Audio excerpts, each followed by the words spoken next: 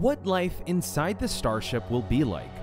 The SpaceX Starship is arguably one of the most anticipated engineering projects of our time, and unarguably the most promising project in the field of space travel since the dawn of the space age. The futuristic spaceship is just another ambitious brainchild of Elon Musk, one of the foremost innovators of our time. Currently still in development by SpaceX, it has the potential to revolutionize the world of space travel and beyond. While the Starship's potential uses are numerous, from disrupting telecommunications to revolutionizing interplanetary travel, Elon Musk has stated that his plans for the spacecraft in the long term is to make humans go to Mars and colonize the Red Planet. While we wait for him to achieve this huge goal, you've probably wondered what a trip on Mars on the spacecraft would even be like. Based off SpaceX's own projections and what we know about space travel, here's what we're expecting. Facilities. The SpaceX Starship isn't just massive in terms of its potential. With a liftoff mass of 5,000 metric tons and 120 meters in height, the two-stage rocket is the largest to ever be flown. The stainless steel behemoth is also one of the most powerful, capable of carrying 150 tons of reusable fuel. The first stage, the Super Heavy, stands at 70 meters and is powered by 33 engines.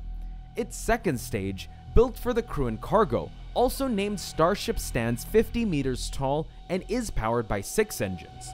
Just imagine that. Designed to be fully reusable and capable of carrying human beings on long-term interplanetary trips, the Starship is set to make space travel look as mundane as a flight from France to the UK. Scratch that. It is set to make a trip from the US to Australia seem as mundane as interstate travel. According to SpaceX, the Starship is supposed to be designed for carrying up to 100 people. Our speculation here is the projection could only be feasible for Earth-to-Earth trips. The number of resources that would be required to sustain 100 humans on a long-term space flight would simply demand a higher storage capacity that is currently possible for viable spacecraft. Let's wait and see though. Most experts say it would be more realistic to have a 10-person capacity. According to Elon Musk's projections, a one-way trip to Mars in a Starship should take about 6 months, all things being equal. So, what we'll be needing is a spacecraft with enough facilities to house about 10 human beings for 6 months. Going with the standard for long-distance manned spacecraft, we're assuming that the upper stage of the Starship will be split into 7 sections. The top level being their flight deck, the second level being a general assembly point and social section, the third for personal crew pods, the fourth for bathrooms, toilets, and a gym, the fifth for cargo bay and supplies like for food, and the sixth for utilities like power and air, as well as the storage for rovers and probes for the exploration of the surface to Mars. The seventh floor will house a lift system that will be essential for moving between sections due to the Starship's immense size. Each level of the Starship will be dimensioned differently, of course, according to its requirements. The social section will probably be the largest and most spacious level. Our guess is that it will have relatively about 3 meters and the full 90-meter breadth of the spacecraft for passengers to comfortably unwind without bumping into each other or the walls. The cargo bay will be next, seeing as the supplies for the successful trip to Mars will be taking up a whole lot of space. Think about the amount of food and water the average person consumes in 6 months. Multiply by 10 and you should get the picture. If a hydroponic garden for growing food on this spacecraft is fitted to this level though as some have suggested, we're going to be looking at a cargo bay twice this size. The smallest section will be the flight deck, of course, as it's only meant for pilots and the trip will be mostly autonomous anyways. All the other levels will be in terms of size. Regarding the utility aspect of the trip, figuring out the means of power supply is going to be a huge challenge, as powering a manned craft of that size for a trip that long is going to require a massive amount of electricity. Looking at the power generation systems for conventional spacecraft, could give us insights as to how SpaceX will most likely tackle this. Our best guess is that the Starship will utilize a combination of a variety of methods to meet its demands. The first half of the trip will most likely be powered by solar panels, as the Starship would still be within proximity of the sun at that time. An array of batteries, fuel cells, or a combination of both would then be deployed towards the second half of the trip, keeping the lights on and the air circulating till the spaceship lands on the red planet. While being the most feasible way to power the ship in theory, this poses the risk of constituting enough dead weight that it never leaves the ground. If anyone is capable of figuring it out though, it's the SpaceX engineers. Food. SpaceX works in partnership with NASA, so the food of the Starship's passengers, the first one at least, will most likely be prepared and packaged at the Space Food Systems laboratory. Just like NASA's astronauts do before every mission, the passengers themselves will get to select their meals they would like for their trip. The lab will then get to work creating these meals and drawing up a strict diet for the passengers. Keep in mind though, that microgravity changes the taste of food as you're making those choices though. Long trips like the one to Mars require space foods with long shelf life, meaning it should still be safe to eat after several months or even years at room temperature. The most common preservation method for space food is freeze drying. It's a complicated process, but the TLDR is that it stops bacteria in the food from multiplying and spoiling the food, basically leaving it frozen in time. Another plus is that it drastically reduces the weight of the food item, reducing the payload for launch and making it easier to store. It also preserves most of the food's nutrients and leaves it still easy to hydrate. Alternate methods of food preservation is thermostabilizing, in which the food is subjected to high amounts of heat, pressure, and irradiation, where the food and packaging is exposed to ionizing radiation. Space food normally comes in an airtight plastic packaging or cans. The meal always comes attached to the table or tray to prevent it from floating away. Unlike Earth, scissors are a necessity in space to open the plastic packaging the food is stored in.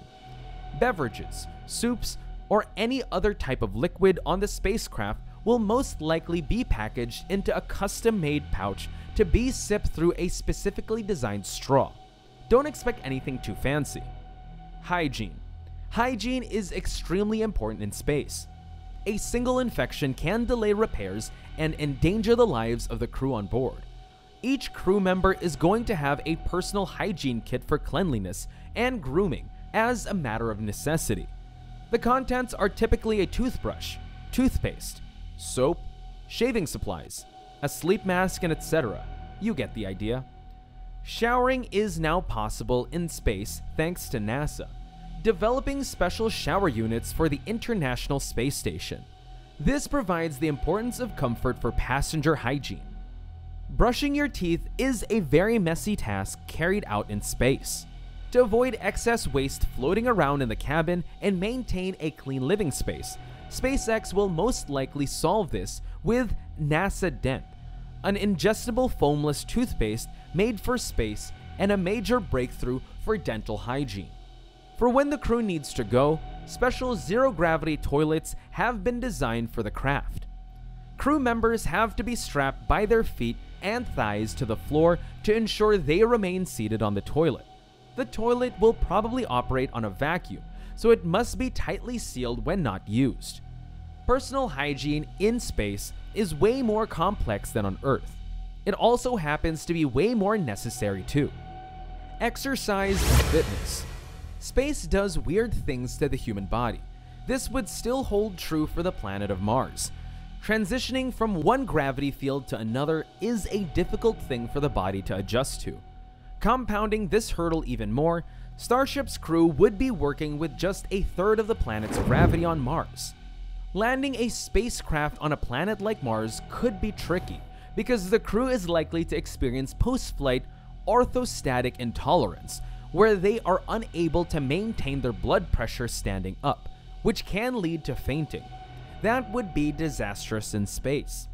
According to NASA's research, weight-bearing bones loses about 1% to 1.5% of mineral density per month during spaceflight.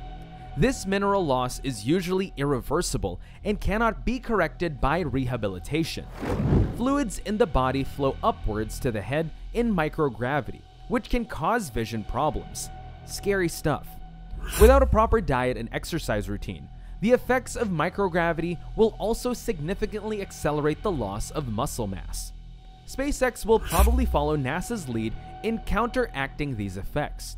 First, by closely monitoring the health markers of each passenger on the Starship so treatment can be swift at any sign of illness.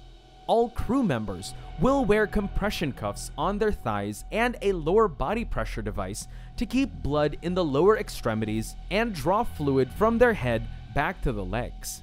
All crew members will also be required to engage in at least 2.5 hours of daily exercise to combat loss of muscle mass and maintain cardiovascular health.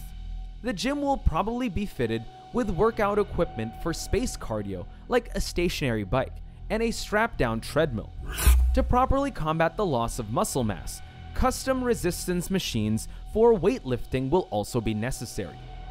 Communication. As the Starship gets closer to Mars, the lag in communication between the craft and the Earth will increase substantially. It would be best to forget about having two-way conversations with Earth while on the Starship. You could just as well be using smoke signals being that far out in space. The comforts of chatting and instant messaging will be nothing but a distant dream until you make the return trip to Earth. You can probably imagine how lonely that could be. And that's it for the video. Thanks for watching, and we hope you enjoyed the video. Don't forget to leave a like, comment, share, and please subscribe. What did you learn about space travel? What do you think we missed? Tell us in the comments down below.